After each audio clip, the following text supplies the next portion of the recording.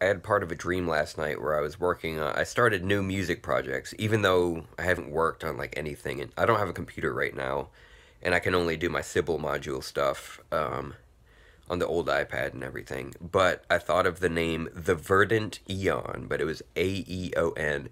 And then after I woke up, I sort of thought of it's kind of like Eon Blue Apocalypse from Tool. But I think in my head, I was thinking I was trying to think of something like environmentalism, like an eon of lush forests and like everything looking well and being healthy, a healthy ecosystem or whatever.